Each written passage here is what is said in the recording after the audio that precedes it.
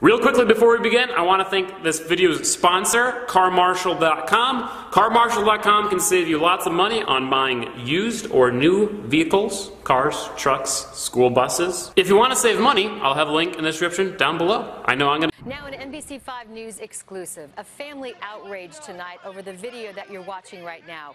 It shows police officers handcuff a 10-year-old boy. His family says it was a case of mistaken identity, and they want action. Now the police department responds. NBC5's Regina Waldrop is on the story. She is live with the latest. Because I wasn't here. In it, you see her young son, 10-year-old Michael, a fourth grader, handcuffed and standing in front of a squad car.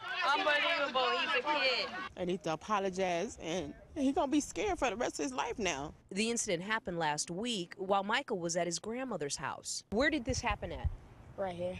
Michael says officers told him they were looking for a young black male with a gun, and he fit the description. They put me in handcuffs. I was scared, I was crying, and I had used it on myself. And then that's when they told me I escaped from juvenile and I had a gun. I said I didn't escape from juvenile and I didn't have a gun on me. Michael's grandmother says officers told her they were looking for a teenager, not a 10-year-old. I even searched my own grandson. I said he don't have anything. He should have never been put in no handcuff. After about 15 minutes, officers released Michael. He says he'll never forget this run-in with Chicago police. They had handcuffed the wrong person. Anything can happen. We might need him to call the police, but he's going to be too afraid to even call. And tonight, police tell us this was a difficult situation. They also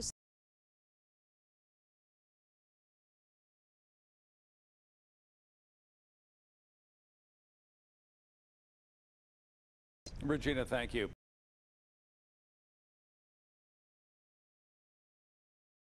Watch.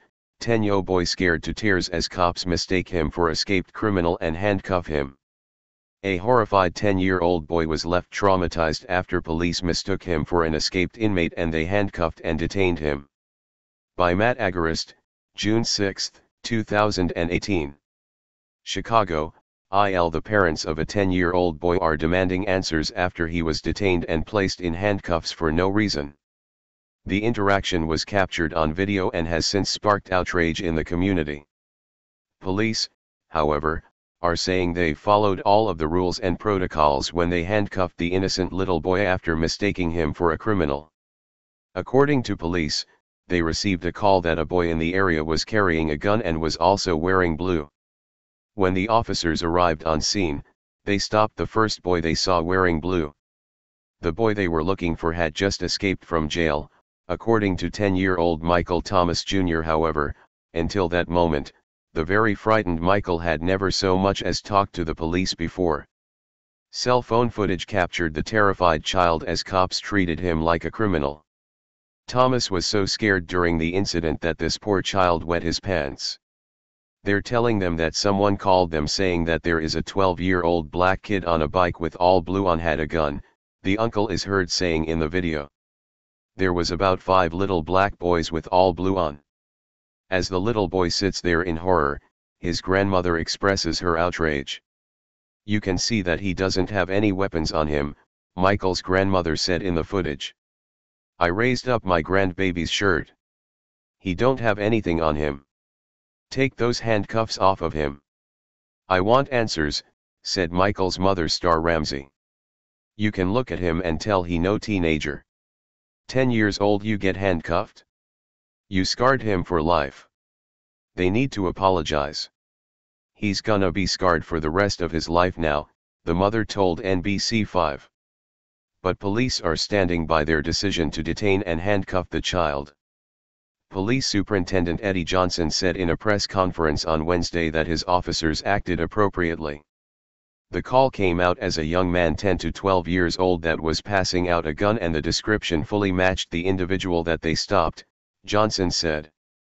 Keep in mind, this is difficult for an officer to tell right off the bat if you're 10 years old, 12 years old, or 14, so, they handcuffed the kid for safety reasons because he did match that description. They followed all the rules and protocols that we have in place. So, I'm not concerned about that at all. After he justified the stop, Johnson did say that he has ordered an internal investigation into the incident to make certain that the officers followed all protocols. I can only imagine the mother's and grandmother's anguish that that child had to go through that situation. So, we're investigating it, just to ensure that everything was done properly, the superintendent said. Police also claimed that Thomas ran from them when they pulled up, which they said justified this treatment.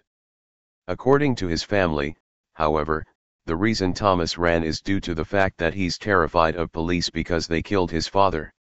Anything can happen. We might need him to call the police. And he's gonna be too afraid to even call, said Ramsey of how this incident has left her son traumatized. They put me in handcuffs. I was scared. I was crying, Thomas told NBC5. They told me I escaped from juvenile and I had a gun. I said I didn't escape from juvenile and I don't have a gun, they handcuffed the wrong person. Sadly, this is not an isolated incident, as TFTP reported this week. This is the second such case in a very short time frame in which officers are accused of treating innocent children like criminals.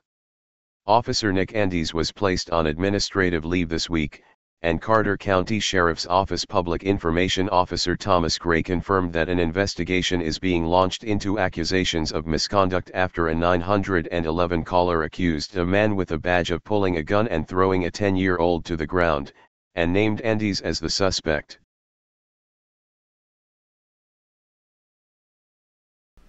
Hey Charlotte County, this is Charlotte County COPWATCH, and I just wanted you to know that I am using this stuff under fair use. And also remember to like and subscribe this channel. Also too, keep in mind I do not make any money on YouTube. This is 5 hours work a day, you know, fighting for freedom. And you can donate with PayPal and Patreon.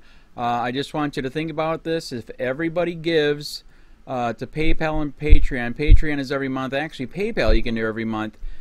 I have 12,000 subscribers. If everybody gives, I can quit my regular job and go full-time investigations on Charlotte County and possibly even more and beyond. So just keep that in mind. If everybody helps out, I can go full-time doing this. Thanks.